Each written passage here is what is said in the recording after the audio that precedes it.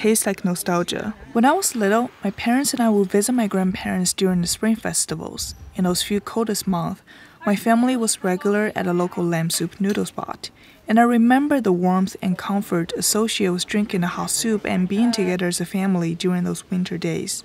The older generations of locals are adherents of traditional Chinese medicine, which believes that lamb and ginger bring warming energy, therefore they're best suited for winters. That's why 90% of the lamb soup noodle spots are closed when I visit in late June this year.